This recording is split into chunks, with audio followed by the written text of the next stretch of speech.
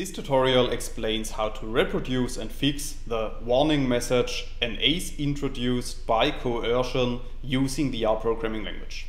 So without too much talk, let's dive into the R code.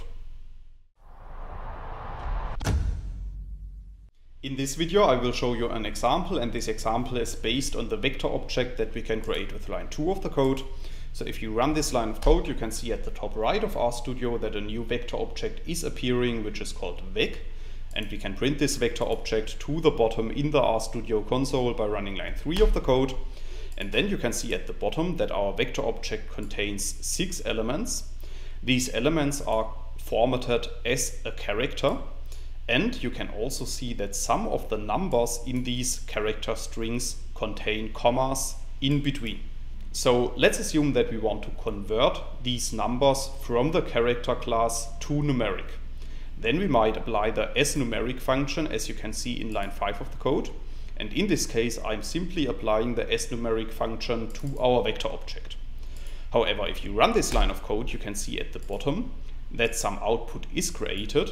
However, at some positions in this output, our numbers have been converted to an A. And the RStudio console also returns the warning message "an ace introduced by Coercion."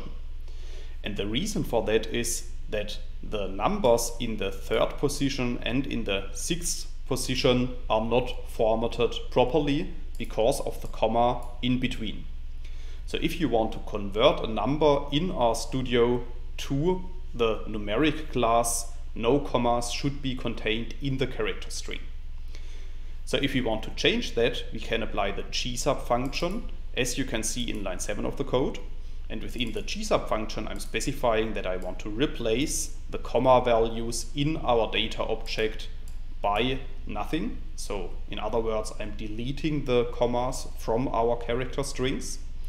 And then I'm storing the output of the gsub function in a new vector object, which is called vec_new. So if you run line 7 of the code, you can see that a new data object is appearing at the top right, which is called vec_new. And we can print this new vector object to the RStudio console by running line 8. And then you can see that our new vector contains the same numbers. However, we have removed the commas in the numbers at the elements 3 and 6. So now in the next step, we can apply the as.numeric function once again to our new vector object, as you can see in line 10 of the code. And then you can see that our output is properly showing our numbers as numeric values, and no warning message is returned anymore. So in this example, I have explained how to format your numbers properly to convert them to the numeric class. And this is usually the approach that you should use. However, another alternative to this is that you are simply suppressing the warning message, as you can see in line 12 of the code. So if you run line 12 of the code, you can see that another output is returned without a warning message.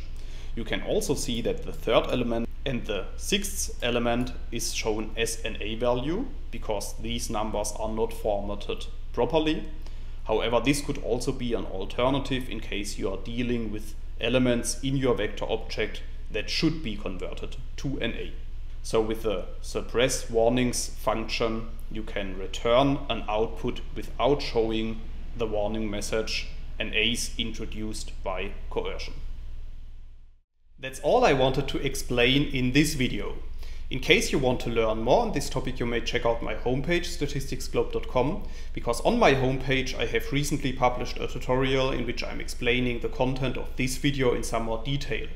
I will put a link to this tutorial into the description of the video, so you can find it there.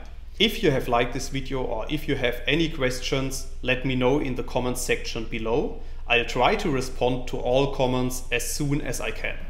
Furthermore, make sure to subscribe to my YouTube channel to get notified about future video releases. I have already published about 500 videos on this channel, and I'm releasing new videos on a daily basis. Thanks a lot for watching. See you in the next video.